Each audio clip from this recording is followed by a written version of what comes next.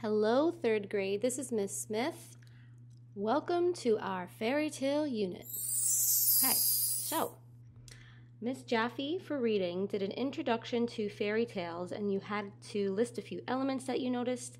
And for writing, Miss Villa read Cinderella, and you have to fill out story element chart, and that's what I'm going to help you set up today. There are 3 ways you can fill in the fairy tale chart. You can take a screenshot and fill it in on your iPad or computer. You can print it out, fill it in, and take a picture and hand it in to your teacher. Or you can draw the chart in your notebook, fill it in, take a picture, and send it to your teacher. There's 3 different ways you can hand this in. So what I'm going to do today is I'm going to draw the chart in my notebook so I could show you how to do that. And I'm a teacher. I love making my own charts, so I'm going to do that with you today. So what I'm going to need first is I'm going to need some paper. You can go right into your notebooks and go to a clean page. Okay, here I am.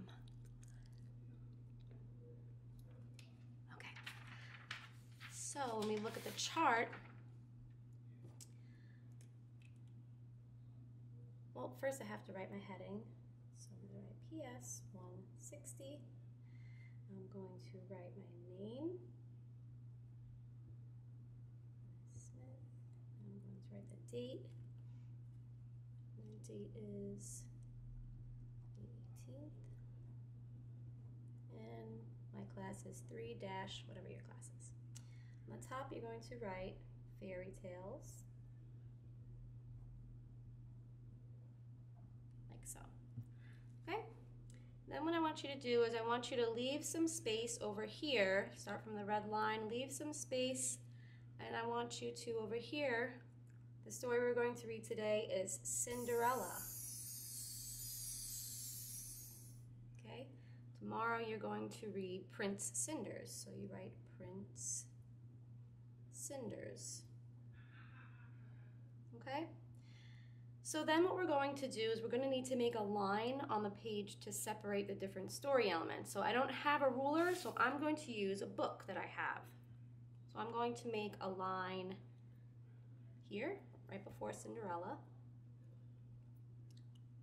Right over here. Just like that. Doesn't have to be perfect. And then I'm going to make a line over here to separate Cinderella from Prince Cinders. Okay. Then I'm going to list the story elements over here. I'm not going to write the characters on the same line as Cinderella.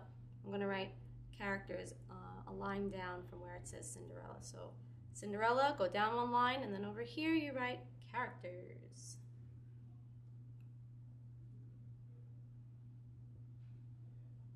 Great. And then you could leave 1, 2, 3, 4 spaces. Then write the next element, which is setting. Then leave another 4 spaces, 1, 2, 3, 4, and then write problem. And then another 4 spaces, 1, 2, 3, 4, and you're going to write solution. Okay? Then you're going to go down another 4 lines, 1, 2, 3, 4, and you're going to write fairy tale elements.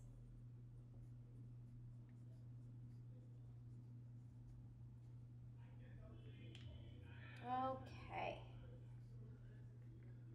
So the next thing you have to do is just separate all the story elements, the character, setting, problem, solution. So what you're going to do is write on top of where it says the word for the story element. Over here, you're going to use the edge of your book, and you're going to make a line as straight as you can, all the way across.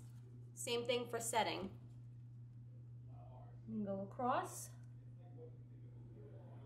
and then you're going to do the same thing.